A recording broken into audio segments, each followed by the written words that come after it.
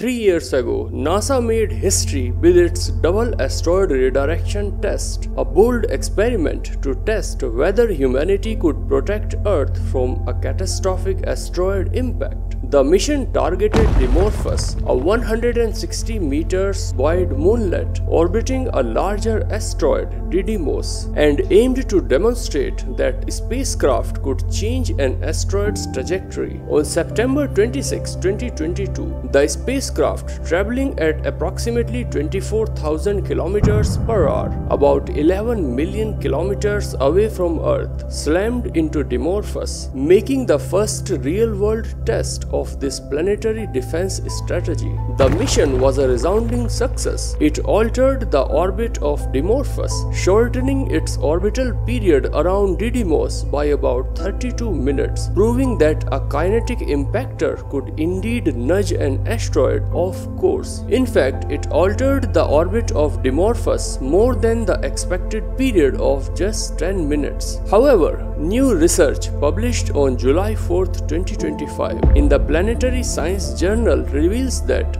the impact had some unexpected consequences that could even reach Earth one day. The story of this mission did not end with a successful deflection. The impact unleashed a chaotic aftermath that scientists are now only beginning to understand. The collision ejected over 100 large boulders, ranging in size from 0.7 to 24 feet in diameter, with some of them moving up to 52 meters per second. The ejected boulders, when tracked through high-resolution images from the Hubble Space Telescope, did not behave as expected. Rather than scattering randomly in space, they formed two clusters. A new study published in April 2024 suggested that some of the largest boulders might be on a collision course with Mars, potentially impacting the planet in about 6,000 years, which could pose risks to future human colonies. Additionally, simulations also indicate that smaller fragments of these boulders could reach Earth in 30 years, although they are not currently considered a direct threat. To further investigate the consequences of this impact, the European Space Agency has launched the Hera mission,